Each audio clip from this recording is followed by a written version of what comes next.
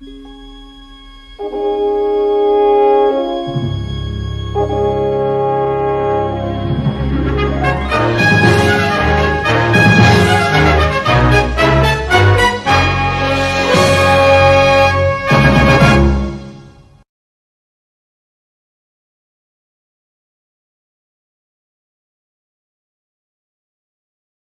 time my daddy and I were playing a game of football in the front yard. I was 7 at the time. My dad was a simple man. The only things he loved was gambling, loose women, and walking out on his obligations. He had a real mean streak and a competitive side too.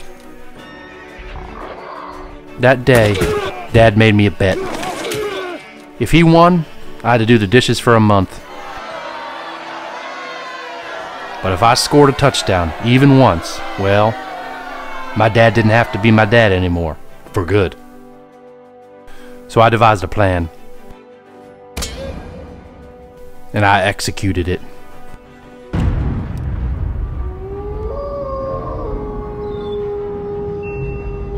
Then I pulled an O.J. Simpson, a fake to the left, and murdered his ankle. The only noise we heard was a crack. Daddy dropped faster than a sack of potatoes. And I ran, and I ran, and I ran. It was the greatest feeling I'd ever had. I scored a touchdown on my dad. But the celebration was short. Because when my daddy hobbled over to me and put his hands on my shoulders, I expected him to tell me for the first time ever that he loved me.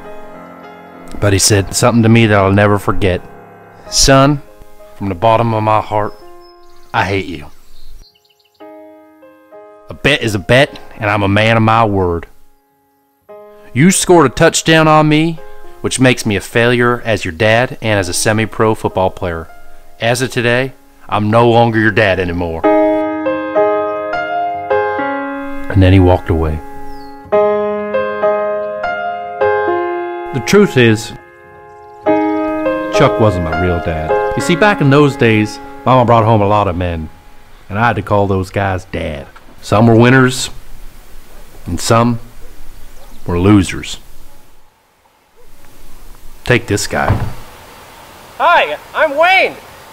Is your mom home? Yeah.